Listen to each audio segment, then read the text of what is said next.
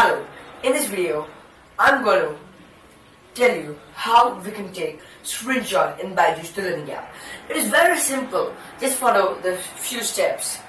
I'm right now in the beach, so I'm just going to project the screen right here.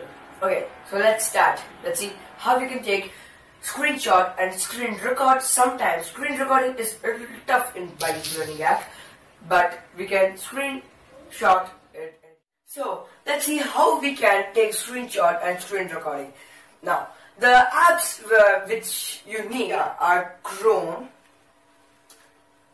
as you can see here, and Byju, as you can see here.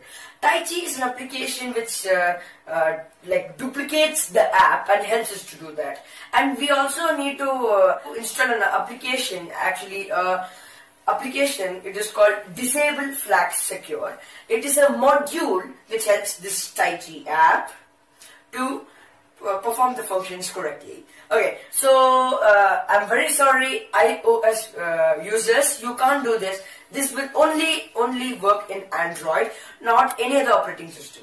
This will work as an APK file. If it works on iOS, please tell in the comment section below. And if to install Byju and Disable Flag Secure, please go to the description below and install it. Okay, Android users, grab your phone and come. As you can see the screen recording right here, let us start.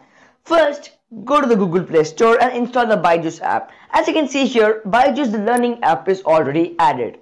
Now, go to the Byju app.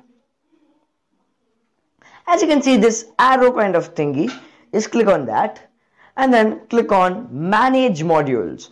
If you have installed the Disable Flag Secure and the Byju app correctly, you can do this step. Now, you can see the Disable Flag Secure right here. Now just click on the check mark and the Disable Flag Secure will be worked.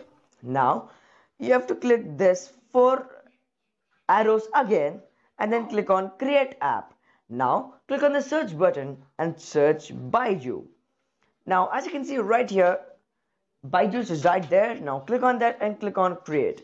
So, this might take a long time. So, have a coffee break. Now, it has been confirmed. Now, let us click on Confirm.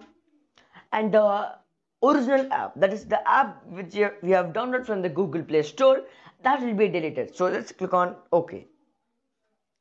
Now, the deleted app, as you can see right here, it is gone. Now we have to install the Byju's Byju app. Now click on this and click on Confirm. And click on Install. It's installing. It might take a little while. Alright folks, I have downloaded the Byju's application and it is successful. As you can see here, you can take screenshot and also screen record simultaneously. So that is all for this video. If you like this video, give this video a like and don't forget to subscribe my channel. Also hit the bell button and please share this video with your friends and family members. Goodbye, see you in the next video.